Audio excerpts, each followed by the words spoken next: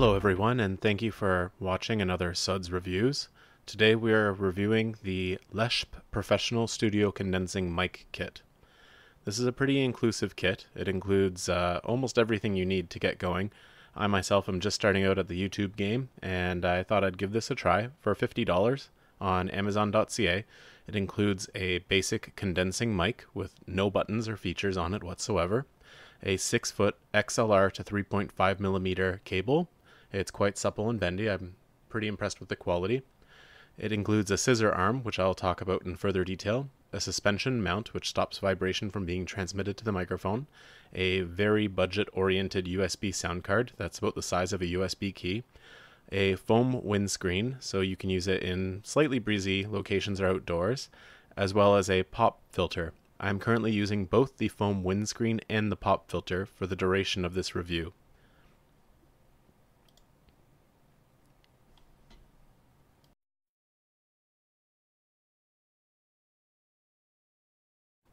The packaging of all the items was quite robust. Every object except the pop filter had its own spot encased in foam, top marks for this.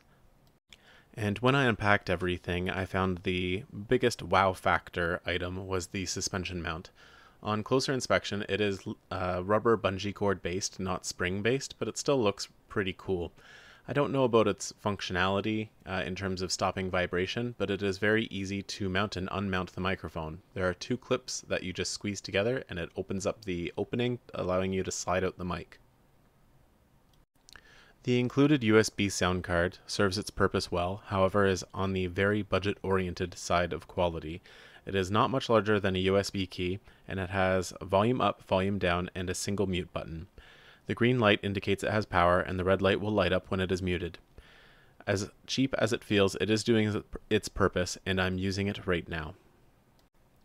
The scissor arm itself does the job, however there are a lot of places for improvement. At the $50 price point, I really don't blame it for cutting some corners. Some of the springs were not attached quite properly, and upon moving the boom, it snapped into place, causing a very loud springing noise. I should have saved the recording, but it was pretty much deafening to anyone who would have been listening. So for live streaming, I would recommend that you put this in position, then enable your mic and do not touch it. I'm including a clip of me touching the mic boom while recording, and it will basically shake for about 30 seconds.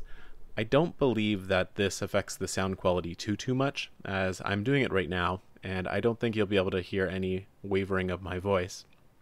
However, it is a little disconcerting to see just a simple touch set this thing off jiggling for over 30 seconds.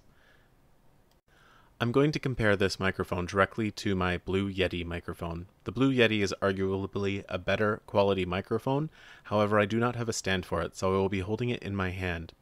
To give it a little bit of a fighting chance, I will be using the pop filter from this microphone in front of the Blue Yeti. I will simply say a testing phrase in front of both microphones. First will be the Leshp, then will be the Blue Yeti. Testing, testing, 1, 2, 3.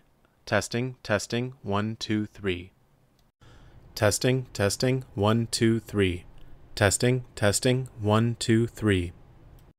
I'm going to record the rest of this review on the Blue Yeti, just so you can get an idea of how speech differs between the two microphones. For $50, I cannot fault the Leshp for its sound quality. It is a great sounding microphone for the price, and the inclusion of the isolating mount, the scissor stand, as well as the pop filter and wind filter are an absolutely unbeatable value. If you're a YouTuber just starting out, this will absolutely hold you over while you get on your feet.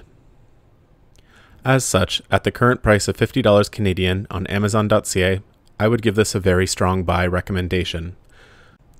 If you found this review helpful, please give me a thumbs up, leave a comment down below, or if you're seeing this on Amazon, give this a helpful vote.